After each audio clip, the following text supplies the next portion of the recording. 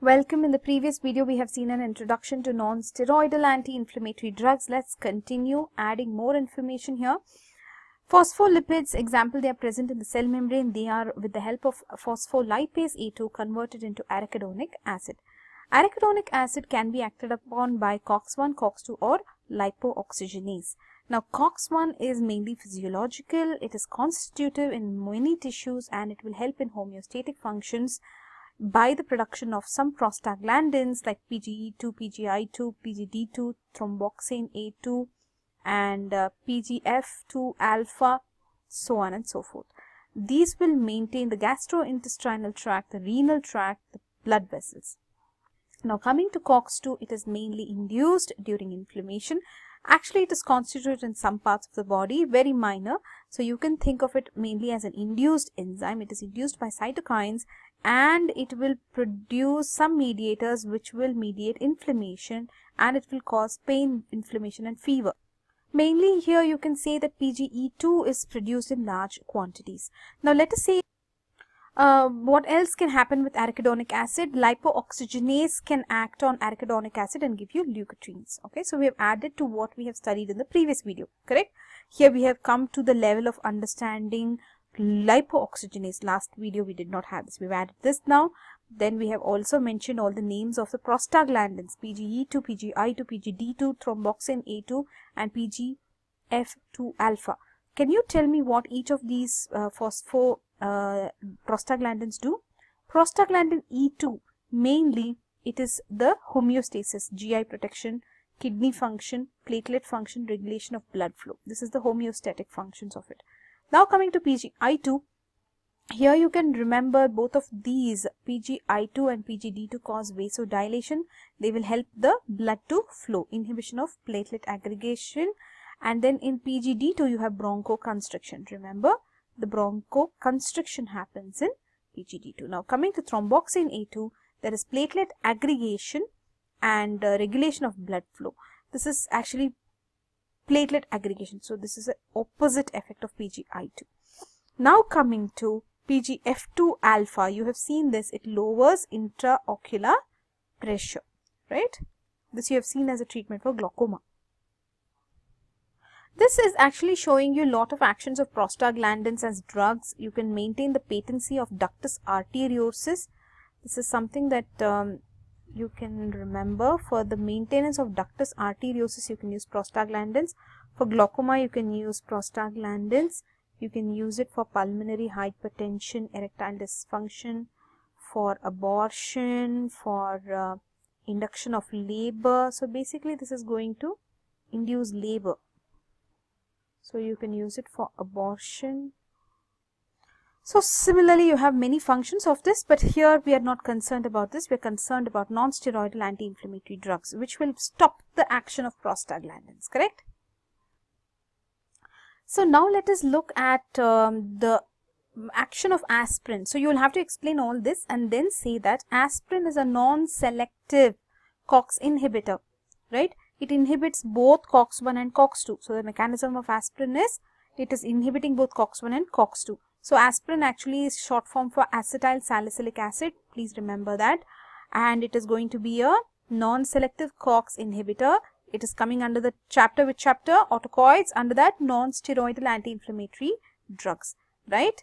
And it is an irreversible inhibitor of COX. Please remember this. It's an irreversible inhibitor of COX. Rest of the NSAIDs which we are going to study are reversible. Now you have seen in the last video that in low doses it causes an anti-platelet effect. In 2 to 3 gram per day it causes an analgesic and antipyretic effect. And in high doses it causes anti-inflammatory action. Now let us look at the details. How exactly does it do this? So here you can see aspirin, acetylsalicylic acid. It is a proto-dry type drug for this group and non-steroidal anti-inflammatory drugs. Which is the prototype drug? Aspirin, acetylsalicylic acid. So we told you that it is irreversible inhibitor of COX. Now let us look at the antiplatelet or the antithrombotic effect. So you can see that at low doses only, it will work as antiplatelet. What will happen if you give high dose? If you give high dose, both PGI2 and thromboxane A2 will get inhibited. At low dose, what happens? PGI2 will be there. only thromboxane A2 is inhibited. But if you give high dose of aspirin, then even PGI2 will get inhibited. So you can see this diagram, it will help you understand. See, low dose of aspirin, thromboxane A2 is inhibited. High dose, what will happen? 2 to 3 gram per day. If you give both, PGI2 and thromboxane A2 get inhibited. PGI2 causes vasodilation and inhibits platelet aggregation. Thromboxane A2 causes vasoconstriction and promotes platelet aggregation. So both are like acting against each other. So if you want to have an antiplatelet activity, then better you have a inhibitor of thromboxane A2 only. Let the cyclins be there so that they will nicely, the blood will cycle. The cyclins you have to retain. Don't kill the cyclins also. Fine. This is the low dose aspirin. Now let us move on to the next effect. So if you give 2 to 3 gram per day, what will happen? You will have analgesic effect, antipyretic effect. Now let us look at both of these. Analgesic effect is written here, antipyretic is written here. First of all, analgesic, it's for minor pains, not for major pains like not a RTA, not a road traffic accident or major things like that. This is only for small pains. Dysmenorrhea, painful menstruation, pain associated with any inflammation, then musculoskeletal pain. Such things only you can use NSAIDs. Okay. So how are these NSAIDs going to work? First of all, they are going to have mainly a peripheral action. The prostaglandins are inhibited. These prostaglandins were stimulating the peripheral nerve, right? So you are going to prevent the sensitization of peripheral nerve. So no pain sensation, not for high pain, but yeah, for normal pain. Now coming to the central actions, then the subcortical site also the pain threshold is increased. So you can tolerate pain up to some threshold. This is not going to be as effective as an opioid analgesic, but however it will help you in managing day-to-day pain from dysmenorrhea or inflammation or musculoskeletal pain. The good thing about these drugs are they relieve the pain without causing sedation, respiratory depression, tolerance or dependence. Great, right? Now let us move on to the antipyretic effect. Down here you can see the antipyretic effect. So that is the temperature. The fever should not increase, or the temperature, body temperature should not increase. The best thing is it will reduce fever and it will not affect the normal body temperature also. This is a good thing. Now how does it do this? In the hypothalamus, you have a thermoregulatory center. Remember where it is acting.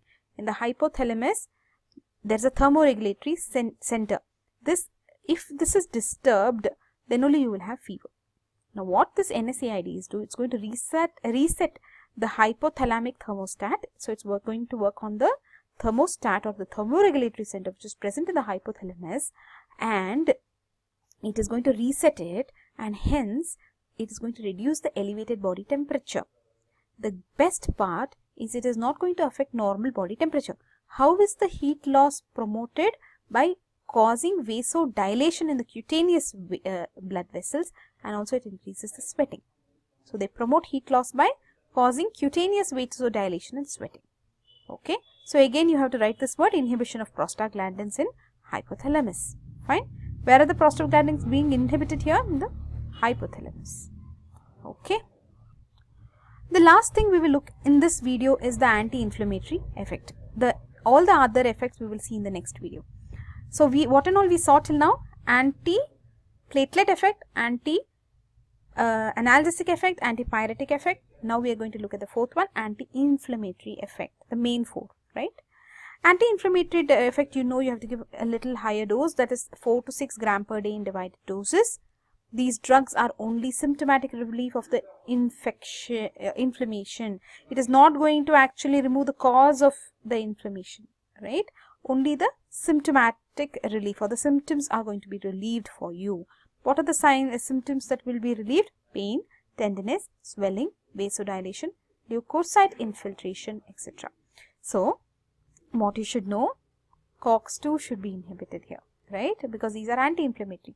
So, pain will be inhibited, tenderness, swelling will be reduced, vasodilation will be reduced, etc. Okay. Now, main thing you have to write here, it will not affect the progression of the underlying disease. Now, let us go. How does it work? It inhibits the prostaglandin synthesis. You will definitely write that. Also, other mediators of inflammation will be reduced. How? Because prostaglandin main thing is cut off there. So bradykinin less, make histamine less, make serotonin less, make then look at this, inhibit the granulocyte adherence to the damaged vasculature.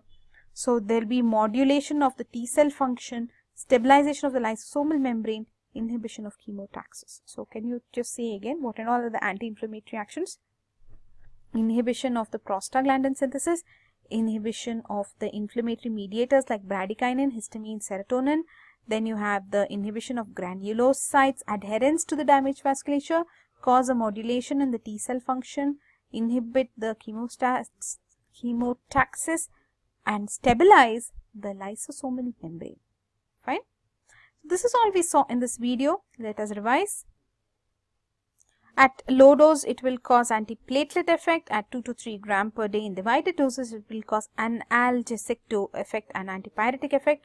At 4 to 6 gram per day, it will cause anti-inflammatory effect. Come back, we will see all the other effects also.